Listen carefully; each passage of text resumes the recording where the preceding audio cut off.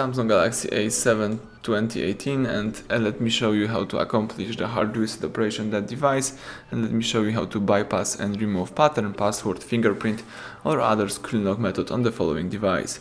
At the very beginning, let's start by pressing the power key, choose here restart and tap restart again. Then you need to start holding the power key and volume up. So keep holding both keys, power key and volume up, and release both keys as soon as Samsung Galaxy A7 logo pops up on the screen.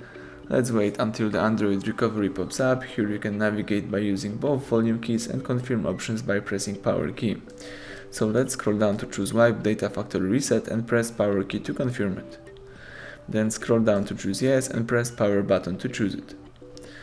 That's it. Right now the device is performing the hard reset operation. The phone is erasing all personal stuff and customized settings, and as soon as the Android recovery pops up again on the screen, press power key to reboot system now.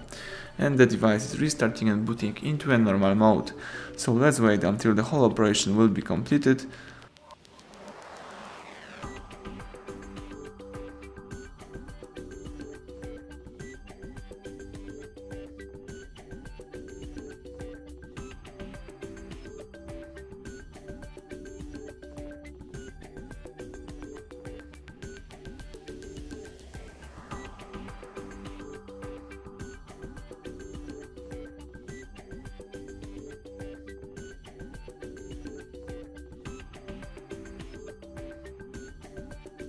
Excellent, the welcome panel just pops up, so it means that the hard reset is done. As you may also notice, there is no pattern or a password, so you can start easily activate your device.